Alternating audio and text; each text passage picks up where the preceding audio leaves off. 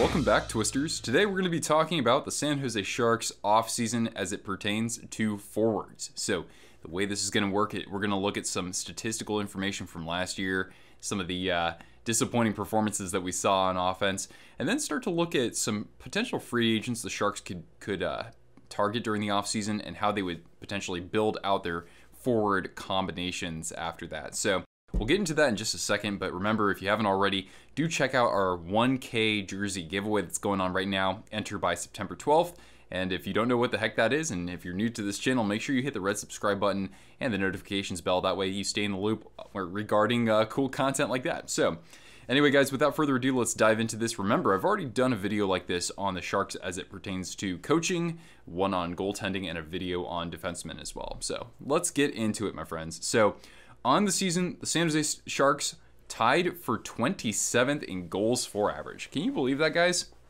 They also had the 4th lowest total when it comes to even strength 5v5 goals. This team, the year before that, I think they were tied for 2nd in goals for. So we did miss Joe Pavelski quite a bit, but maybe there's even more to that story. They were 23rd on the power play. They were 26th in shots for. Tied for 24th in faceoff percentage, tied for 23rd in their win percentage, in which they outshoot their opponents. So in other words, they were probably a better team when they were outshot in games. They were tied for 16th in penalty minutes drawn. They were only 15 and 20 when they were outshooting their opponents. They had the 2nd most losses in the league. Only Detroit had more.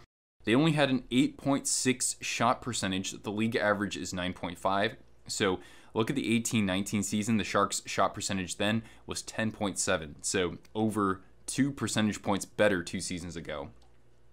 Their scoring chances, that was 60 below the league average of 1,281. They had 19 more high danger chances than the league average of 203, so that means that their high danger conversion percentage wasn't all that great. They were 5th in overall takeaways, which was good, and they had the 10th fewest giveaways. So pretty responsible with the puck right there. And they lost a lot of players, going into this past season. So Joe Pavelski, of course, Jonas Donskoy, Gustav Nyquist, and they had traded away Marlowe and Goodrow during the course of the season. They also lost Hertl. They lost Couture for 2 stretches there. So overall, as you probably remember, unfortunately, pretty disastrous year for this team. So let's look at these drop-offs that we saw from some of those core forwards right there. So Logan Couture, as I mentioned, he had a couple of injury problems. In an 82-game season, he's usually good for about 29 goals, 62 points. So yeah, maybe that tails off just a little bit when you look at this next year. But God, if Logan's healthy, he's quite the asset out there. So again, I think that collectively these Sharks are going to see a bit of an uptick in points, but the thing is that they can't rely on that to put them as far ahead as they were 2 seasons ago offensively. So Timo Meier, he's not quite 24 years old. He had 21 goals in his first season as a Shark. Then that went up to 30 in 18-19, but he dipped back to 22 this year. So a bit of a regression there. He's got that potential to still be a 30-goal scorer, more or less. So he was a guy who had a down year, even though he led the team in scoring, oddly enough. Tomas Hertl, another guy who really reached his potential in 18-19. He put up 74 points in 77 games, was terrific during the playoffs as well until he got hurt. So Hertl, I think that's the Tomas Hertl. That's the Hertl that we know could definitely be a core piece of this franchise going forward. But yeah, he's usually good for, on average, maybe about 55, 60 points. He was on pace to be at a 60-point pace this season. So he's, I think, the best Sharks forward out there, and he can do a lot. He's a very versatile player. He can win faceoffs and do a good job controlling possession in that sense. So again, I expect a little bit more from him this upcoming season. Evander Kane, he actually had one of the more stable seasons when you look at his goal output. He led the team with 26 goals, and he even missed a few games due to suspension there. So this guy would have been a 30-goal scorer. He was the 30-goal scorer the previous season, his first full season with the Sharks there. So I'm not as worried about him. It's just that he's a very hot and cold player. He can, score 12 goals over a 7-game stretch, and then he could score 2 goals in a 22-game stretch. So I think that's just kind of what you get with Evander Kane, but I'm not as worried about his production going forward. Kevin Labanc had 56 points in the 18-19 season, but that dipped a ton this past season. It's not so much his goal scoring, and it's not the fact that he's turning over the puck or that he's not shooting, because if you look at his turnovers, he saw that dip down versus the previous season. His shots were career high as well. So, he actually played better than I give him credit for it if you look at those numbers right there. But his assists were down a ton, and I think that that's just a sign of the Sharks not finishing overall or creating, well, they did have all the high danger chances. So I can't necessarily point the finger at LeBanc as much as I thought I could. So you're off the hook, Kevin. Marcus Sorensen, 18-19, played third line minutes, and he had scored 17 goals. That's really nice for the third line, but he didn't have as much success this previous season, only had 7 goals. Even though he had another minute added to his ice time, more or less, just wasn't generating those chances 5-on-5. So I don't know with him. He's coming into a contract year, so in 18-19, he earned that 2-year extension by scoring a bunch of goals early on. Maybe we'll get that again. Maybe it depends on who he's playing with. So looking at the Sharks cap situation now. So they're at about $14 million remaining going into the offseason. So they just signed Yoel Shellman to a $750K deal. So nice value contract right there. A little bit of depth for the fourth line potentially. And they also have a draft pick in the first round from Tampa. So that's going to be very late in the draft. A second round pick from Colorado. But they don't have a third. They don't have a fourth. And they don't have a sixth. So that late round value that the Sharks are known for getting, if you think of guys like Joe Pavelski, for example. Well, anyway, this team doesn't have that this time around. Not that that would necessarily translate into having a forward ready to join the roster this year. Let's look at some of these UFAs for the Sharks here. So, $2 million Joe Thornton was making. He just turned 41 years old, so he's a UFA. He has said in the past he wants to keep playing.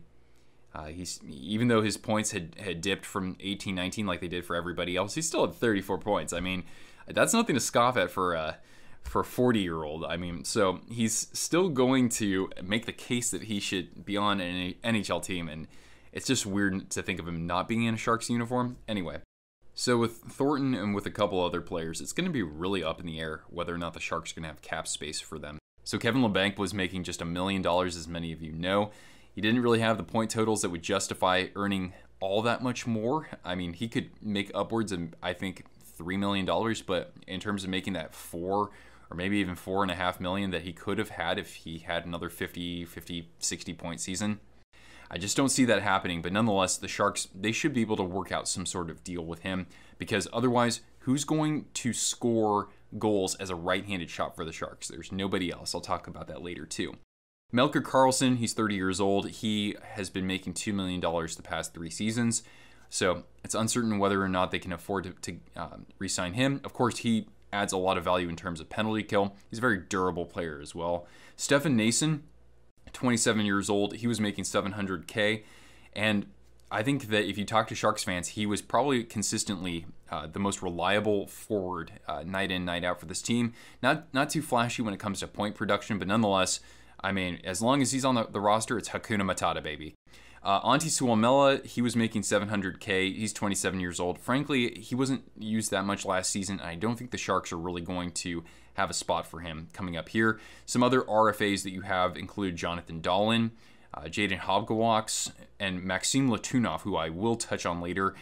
You also got to remember that Patrick Marleau is out there. It seems like his family is assuming he's going to keep playing. He's 40 years old, turns 41 in October.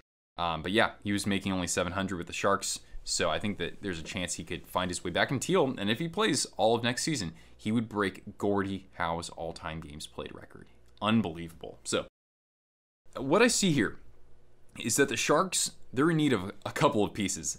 Most notably, when it comes to forwards, they need a forward who can play in the top 6 and who shoots right-handed. I have to stress that, because look at it this way, guys. Kevin LeBanc led all right-handed scoring forwards with 14 goals. Who came after him? Melker Karlsson with 6. The Sharks need a right-handed shot. So they need one of those guys for the top 6, and they also need a third-line center, because you look at Couture and Hertl, who comes after them, right? There are a number of guys you can throw into that mix for the fourth line, but I don't see a bona fide third-line center for this team. So those are the 2 biggest needs for this team. Look at it this way, guys. Looking at my previous videos, they had 14 million, going into the offseason for overall cap. I projected they wouldn't spend anything on a goaltender. Let's say they bring in a guy to, compete for a spot, a Louis Domingue or a Keith Kincaid or something like that on just, league minimum or something. Then when you look at defense, I think the Sharks are better set when it comes to defense. They need to find somebody who's going to play that sixth defenseman role or maybe slot in as a second pairing, possibly. And that's even pulling some strings. I made the case for Michael Stone being signed to play with Mario Ferraro on the third pairing. You can maybe even see a guy like Mark Pysyk or Trevor Van Riemsdyk get signed in the offseason, but either of those contracts would be under $3 million right there. So now we're looking at as much as maybe $4 million taken away. So we're at $10 million remaining. I recommend they re-sign Stefan Noesen and Maxim Letunov. I think that Letunov was the leading point getter for the Barracuda, or at least in terms of points per game. I don't think those guys make combined more than $2 million next year. So that leaves $8 million for these two forwards that I was just mentioning right here. Someone to play in the top six who shoots right-handed and a third-line center. So that brings us to our available UFAs. I'm not going to talk about any RFAs from other teams. So let's start with the center position, by the way. I think that's probably better. So a couple of guys who I saw out there. All right, if you want the bargain contract, you can go to Tyler Ennis, a 30-year-old who had a lot of success early on in his career with the Sabres, and he looked pretty good for the Senators this past season. But other than that, he's had a lot of injury troubles. Just $1.22 million for his contract this past season, but he doesn't take faceoffs. So for a team that needs someone who's good in the faceoff circle, who lost Barclay Goodrow, for example, I don't know if he's the guy. Craig Smith, if you want pure offense, he would be the guy, right? He's scored 20 goals 5 times in his career, and he would have done it this past season as well. He's scored 50 points twice in a season. His shot percentage isn't amazing, but he puts a lot on goal, so he's generating a lot of offense out there. But he was making $4.25 million this past season. I don't know if that's quite justified. Not quite for a guy who's now entering his 30s. He's about to be 31 years old. So he would maybe need to take a pay cut. This is kind of one of those things where if the Sharks hired Peter Laviolette as their head coach, maybe then Craig Smith gets a look. A couple other options, all right? So Matthias Janmark, $2.3 million. I think he's 27 years old, and he's playing center for the Dallas Stars right here. Here's the thing. He doesn't take faceoffs, or at least not currently on the Stars. And he scored 15 goals in his first season, followed by a 19-goal season after that. But he's only scored a total of 12 goals the past 2 seasons. So I don't know if they're going to get quite the value that they're looking for. He's more of a utility center. He's not as much, for firepower. So $2.3 million, still not a bad contract, but I would much rather pay for Eric Haula. I think Haula is the best bet out there if you're looking for UFA centers. $2.75 million over the past couple of years. Had a monster season for Vegas like everybody else. But even after that, I know that he had a terrible injury to overcome in 18-19, but in 19-20, he was basically putting up a point every other game. He's excellent in the faceoff circle. He's been deployed earlier in his career more so in defensive situations and has been very good too. So I think he's a player that at 29 years old, he could be snatched up by the Sharks for maybe about $3.25 million right there. And I'd rather, invest in those centers, right? This is a center dominant league. If you looked at the Sharks, if they were to possibly deploy Couture, Hertl, and then Haula as their centers, things start to look a bit better. So I really like Haula. I think the Sharks should be very aggressive in pursuing him because the other options, you don't get the full package like you do with Haula. So I definitely will sing the praises for him. Now let's look at the wingers. And again, if you're looking for a guy who is under the age of 32, who can shoot right-handed, and I do stress the Sharks are an old team, so they need to get younger or at least bring in guys who are still kind of in their primes. So really we have 2 options here, guys. It's pretty crazy. It's pretty slim pickings. So first guy I want to talk about, Tyler Toffoli, kind of the big fish, right? So he's been making $4.6 million over the past, I think, 3 seasons.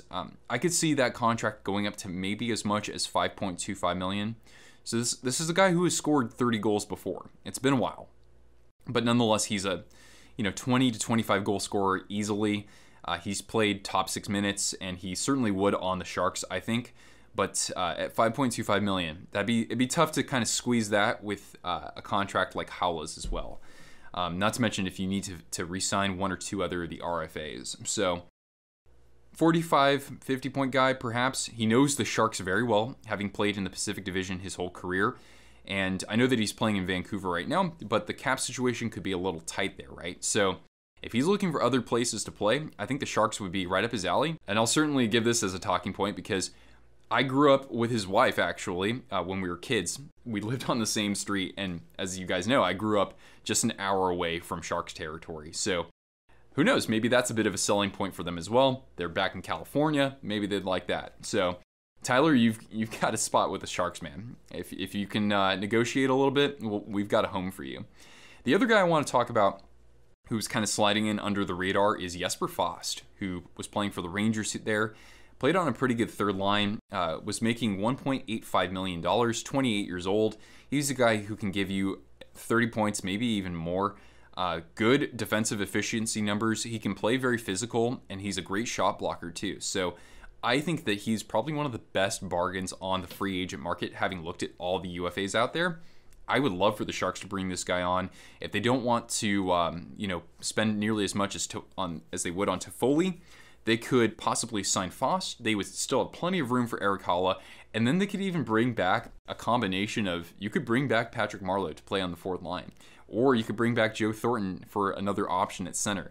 You could even bring back Melker Karlsson if he takes, a little bit of a pay cut and is your defensive specialist or your penalty killing specialist. So let's look at a couple of situations here, guys. So when it comes to the bottom six, I'm pretty damn clueless still, but I'll give some projections here. So here's one thing you could do, right? So let's say the Sharks, they don't sign anybody on defense. Let's say, okay, we're going to have, Tim Heed back, or Nick DeSimone come in, or Trevor Carrick, or I gave a couple other predictions in the other video. So it's possible the Sharks could go without signing a defenseman in the offseason, I think.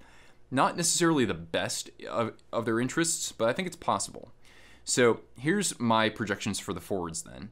So first line, Couture, Kane, Toffoli. That's pretty good. That's 30 goal scoring potential with every position there. Let's look at the second line here. So Hertl with LeBanc and Timo Meier is now slotted down with them. So Hertl and Meier on the same line. That is beastly right there. That's even 35 goals between for each of them, possibly.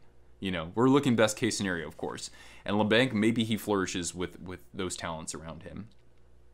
Third line would be Erik Haula, Marcus Sorensen, and I'm going to say Stefan Noesen. Now, Noesen, he's not maybe the best pick for the third line. I had another idea for that, but here's my fourth line, okay? Maxime Letunov, who led the Barracuda in points per game, along with Yoel Shellman, who, again, I think was a very good utility player and at least was generating buzz in the offensive zone.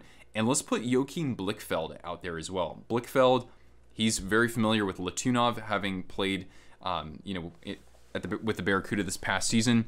So he had some decent numbers as well there. I think he had 16 goals, 16 assists in 42 games. So I'd like to see Blichfeld get a little bit more time with the Sharks in this upcoming season. I think that he's probably one of the more touted prospects who might be ready for that this upcoming season. So I think that's actually looking pretty good. I mean, if we get Sorensen from 2 seasons ago with 17 goals on that third line with Haula, Noesen, I think that he could feed off of that as well.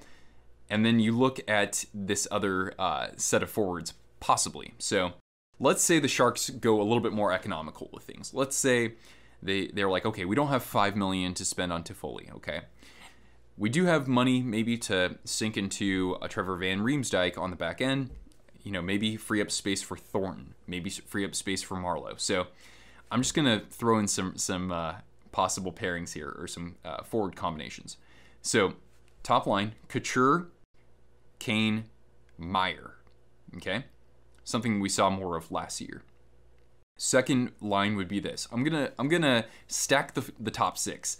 Let's say Erik Haula stays in, but as the second line center, with Tomas Hertl as a winger, because he can do that, and Kevin LeBanc. So now the top 6 still looks pretty scary, or at least it looks pretty legitimate in my opinion. I think Haula is best case on the third line, excuse me.